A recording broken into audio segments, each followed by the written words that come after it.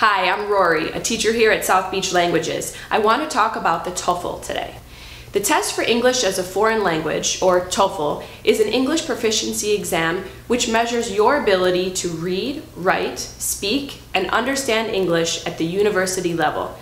Most universities and colleges require the exam for admission, and it's often used to improve people's chances in the professional field as it demonstrates their level of English for future employers.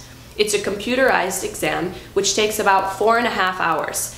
Here I'll go into some detail about what you can expect from each section of the exam and how we at South Beach Languages can help prepare you for the test.